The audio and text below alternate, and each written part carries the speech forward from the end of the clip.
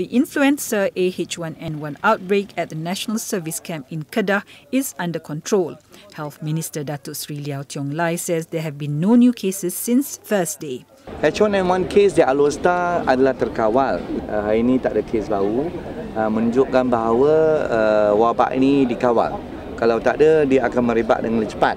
Tapi apabila kita lihat bilangan kes yang masuk ke ward, dia berkurangan dan dia tidak merebak. Liow said this after visiting Kajang Hospital. He was there to view the site for the hospital's proposed block of wards, which will cost 300 million ringgit. Liow says the 6-level block will see an additional of 200 hospital beds to the existing 300 beds. He says the proposal will be submitted to the Finance Ministry. 90 National Service trainees at Dusun Mindam National Service Training Camp in Kuala Nerang, Kedah were quarantined on Wednesday after coming down with the influenza. In Alostar, 14 of the 21 trainees who were warded have been discharged from hospital.